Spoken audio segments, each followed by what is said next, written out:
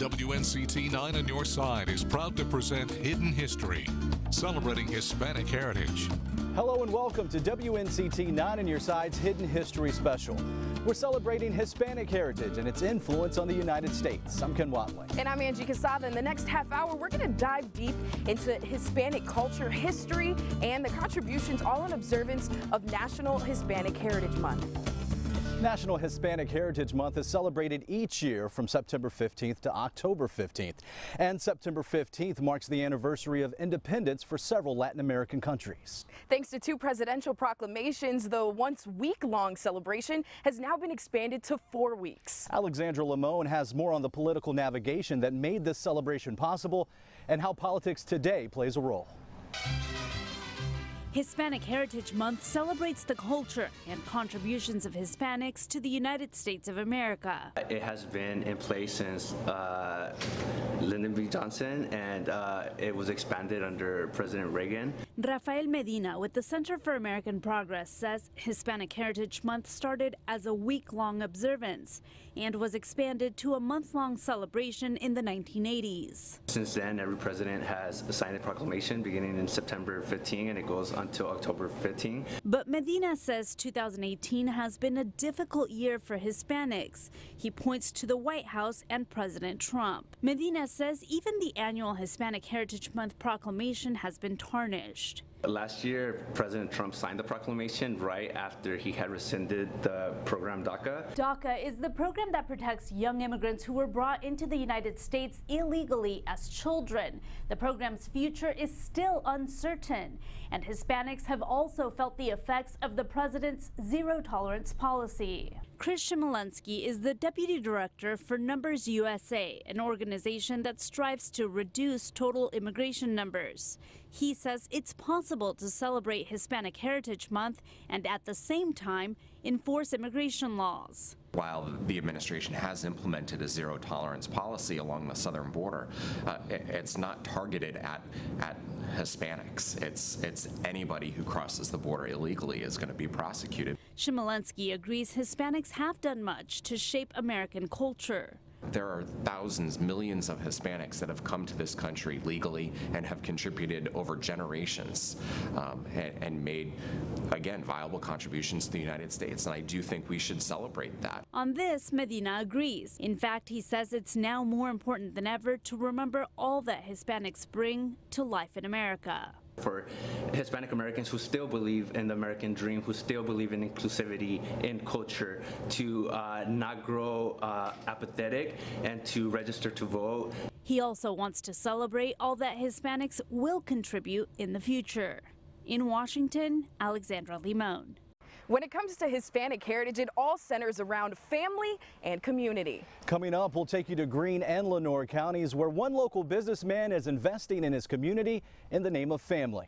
You're watching Hidden History.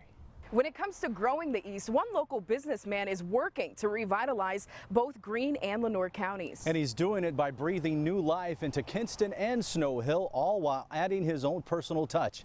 Nicole Newman has more. The recipe is family-owned. The secret ingredient is hard work.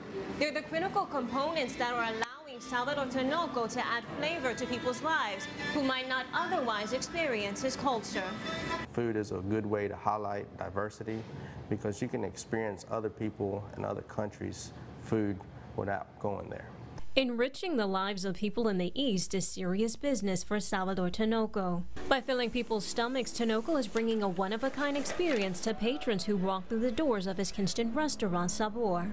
Originally, we were focused on the Mexican cuisine, but we totally expanded it through Latin American cultures.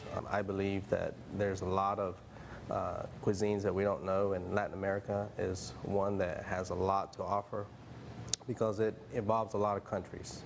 With a focus on Latin American dishes, Tinoco explains the meaning behind Sabor's name.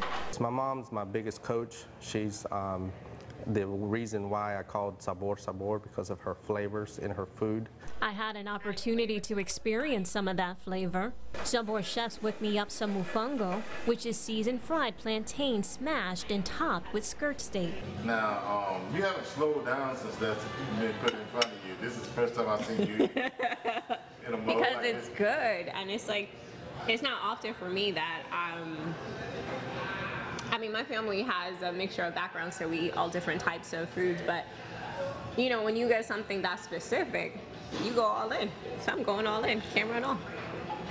In addition to its name, Sabor holds another special significance. The location of Sabor is symbolic to Salvador. It's located just off of Queen Street in Kinston, which is the same street his parents walked to work to provide for their family. I believe in Kinston because Kinston was my first home when we migrated from Mexico. This is where we came to back in 1988. This street, Queen Street, is where my mom and dad walked to and from work every day to fulfill their American dream.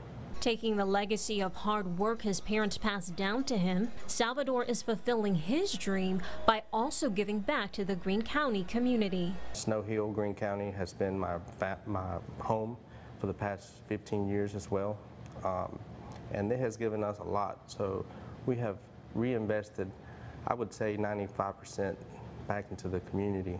That investment includes what will eventually be called the Square. Situated off of East 2nd Street in Snow Hill, the square consists of La Flama. It's the restaurant Salvador opened back in the early 2000s, shortly after graduating high school. We have evolved from selling food behind a pickup truck because we wanted to better ourselves to opening up several different restaurants with different cuisines. As part of the Square, Tinoco also has an ice cream shop he opened a few years ago, as well as a barber shop, pizza and hamburger shop, and an entertainment venue that's currently under construction. I always wanted to have like a plaza type since I was little, and when we were working on one building, the next building came up, and you know, ideas surface on ideas to how to bring people into that area. Once the venue is complete, it will bring Salvador one step closer to bringing people together. Chose music as one of the big magnets to attract outsiders and locals to come. Tinoco anticipates that the entertainment venue will be complete by the end of this year. In Greene and Lenoir Counties, Nicole Newman, 9 on Your Side.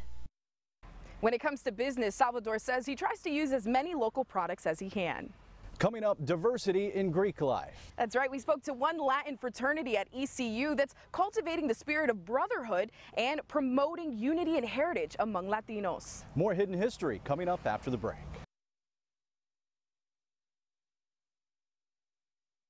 When it comes to Greek life on college campuses, there are different types. There's one fraternity at ECU that focuses on promoting unity among Latinos. Lambda Theta Phi has only been on campus a few years, but it's making a big impact. I spoke with the president of the fraternity about its importance and how they're promoting their heritage. To cultivate a spirit of brotherhood. To value in education. Promote unity amongst all Latinos. To be proud of and cherish our heritage. To assert roles of leadership. To develop character.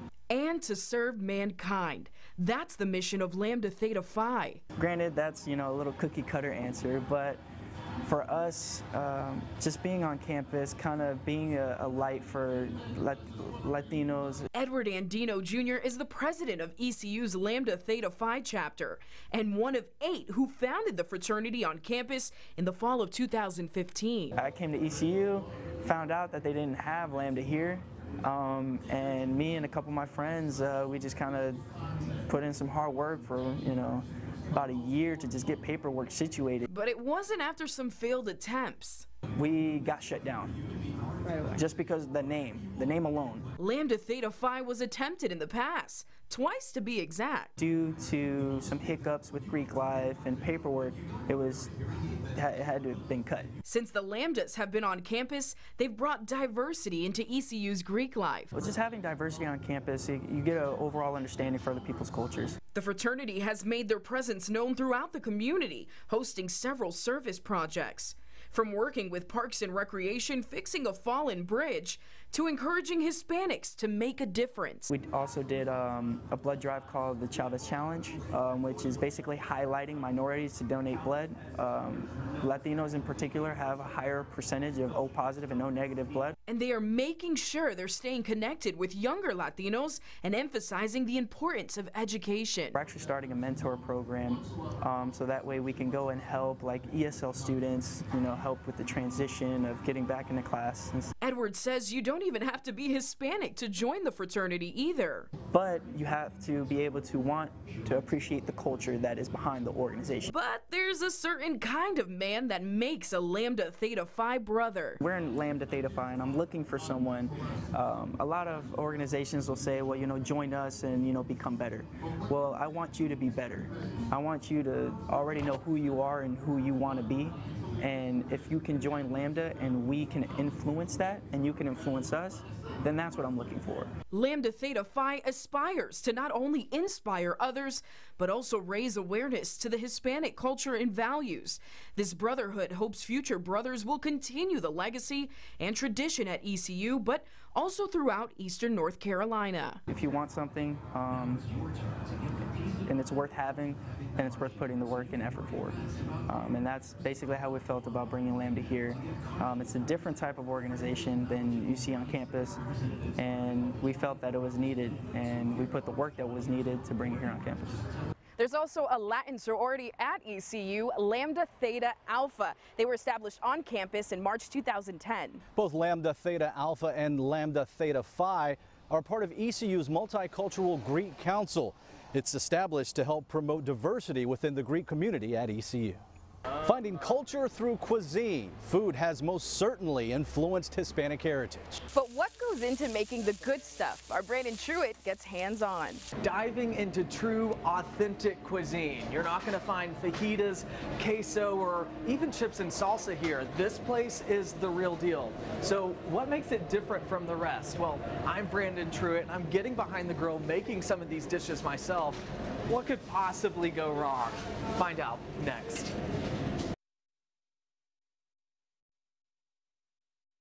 Vamos a comer. It means let's eat in Spanish. Food is at the center of Hispanic heritage. Some families spending hours in the kitchen each week.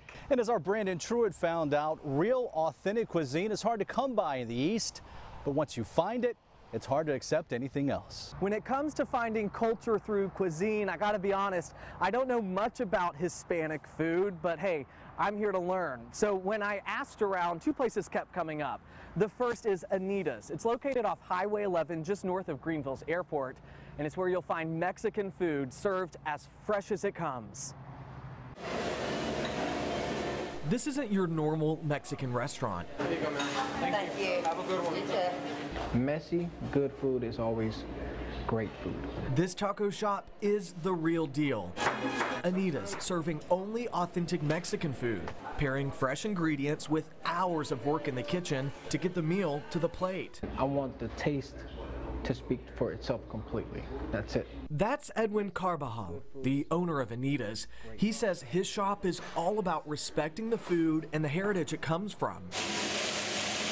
All the vegetables completely fresh. That's my biggest thing, was fresh. The meats, no frozen meats. I quickly found out the first step for cooking in Edwin's kitchen. We're gonna make a shrimp gordita. Then we're gonna gordita. Gordita. Gordita. Okay, so that wasn't bad. Yeah.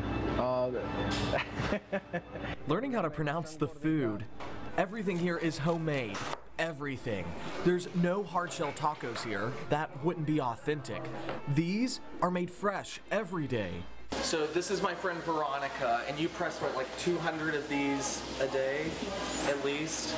Okay, so I want to try one, and don't be too critical. Forget critical, this was flat out embarrassing. Taking a rolled up ball of corn tortilla, pressing it until it's flat. Oh, it's going, okay. Then the hard part, landing it perfectly on the grill. No air bubbles allowed. This is how it's supposed to be done. Trust me, she makes it look easy. She just showed me up. That's what she just did. Yeah, she did. All that work just to make one taco shell. You'll find hard work is a theme around this kitchen. We work so hard growing up that you appreciate even the smallest thing that you have. Anita's, named after his mother. The first year, honestly, I thought I was going to close down because people would come here and they would look at the menu and see such a simple menu for a Mexican restaurant. They didn't know what to expect, and a lot of customers, they honestly just got up and left because my biggest thing, I don't have chips and salsa. If you're like me, it's hard to imagine a Mexican restaurant without chips and salsa before the meal. But as you've probably figured out, it's not authentic. She found that people had these expectations. Yes, people have expectations of authentic Mexican food. Here's the reality. Anita's features tacos such as steak and cactus, pork and pineapple, and a 2-pound burrito filled with fresh ingredients of your choice. After all, bringing people around the table is what traditional Mexican cuisine is all about. Just down the street, but a world away when it comes to food, is a Dominican hotspot taking over the East. Welcome to Villa Verde. In the Dominican culture, cooking is a huge deal. Jordanis Bastardo owns the place. You might know him as Jay. I think the name picked itself, Greenville is where we live, but Villa Verde is where we come from in the Dominican Republic, and it happens to be that Greenville means Villa Verde in Spanish. Keeping with its pursuit of total authenticity, running the business of Villa Verde is a family affair, just the way Jay wants it to be. The Latino community, and I think every family in the world, I think we moved away a little bit from the kitchen table now these days and transferred or transitioned into the every single device that you can name. To understand Dominican food, you must understand where it comes from. The flavors are often unique. We're an island, so the spices that you get in Mexico are not the same that you get in the Dominican Republic. Whether it's their incredibly popular seafood paella or piña coladas served right out of a pineapple, the food you find here is as authentic as it gets. Can transfer you away from Greenville for a few minutes. That the moment you step into Villa Verde, you just, the culture, the smells, the sounds, the way we deal with people is a little different, and we're okay with being a little different. Whether dining at Anita's or Villa Verde, fresh, flavored, authentic food is served on every dish, keeping true to the heritage of the cuisine and respecting the values it comes from. In Greenville, Brandon Truitt, 9 on your side. Both Anita's and Villa Verde have food trucks that travel throughout the area. Villa Verde's truck travels to different festivals. You can find Anita's truck right in Greenville on Green Street, serving lunch at 11 a.m. We'll dive into more Hispanic culture coming up after the break.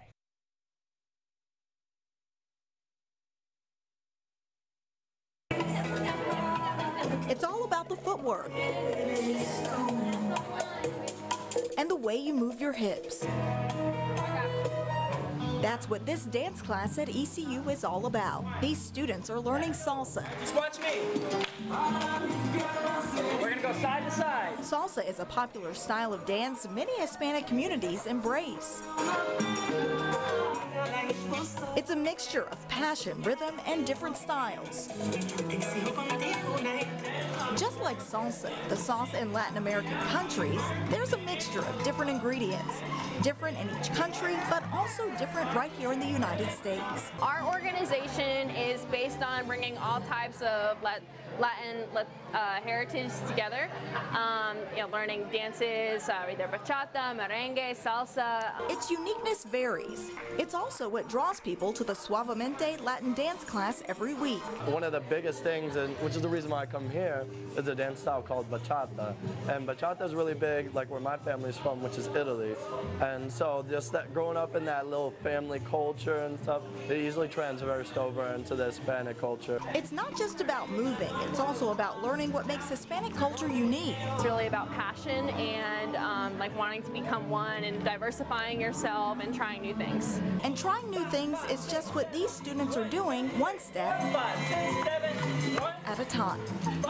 Thank you for watching WNCT 9 on Your Side special celebrating Hispanic culture. For Hidden History, I'm Angie Quesada. And I'm Ken Watling. Have a great night.